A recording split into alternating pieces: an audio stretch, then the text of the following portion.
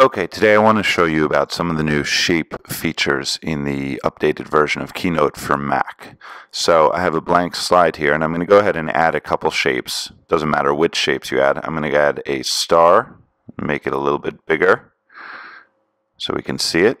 And I'm going to add a circle and make it a little bit bigger so we can see it. All right, and I'm going to overlap them a little bit. Let's say kind of like that. All right, I'm going to select them and just move them down to the middle of the screen. Now, just to make this really clear, what I want to do is change the color of the circle, and you'll see why in a moment.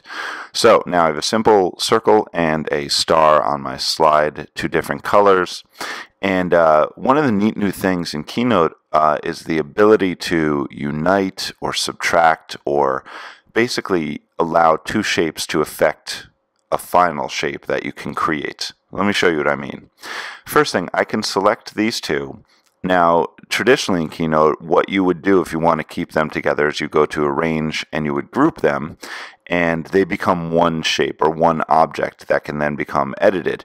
The only thing is they're going to keep their individual characteristics. For example, my circle is still red and my star is still blue.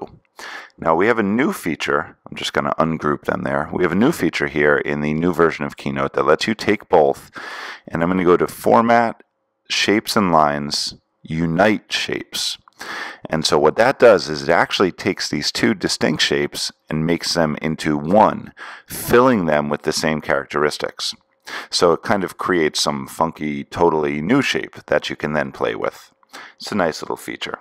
I'm going to undo that. And let's look at what else we could do. Format, Shapes and Lines.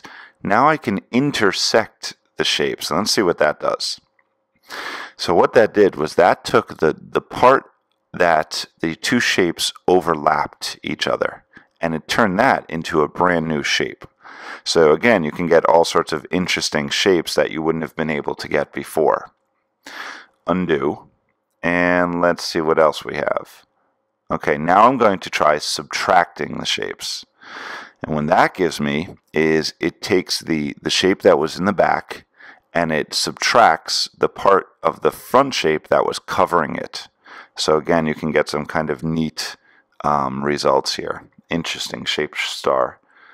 Okay, and then the final thing we can do is exclude the shapes, and this is probably the coolest one, which actually keeps both shapes, puts them together, but it subtracts the part that overlaps and makes it transparent, makes it clear. And so again, you can get some really, really neat features or effects with this by playing with it. And of course, had I done the same thing, some of these same things, but put the star in the front, then I'll get some very different results. If I go back and let's try the intersect again. Well, now it's the shape that was in the back, the circle, being cut apart by the shape that was in the front, which was the star.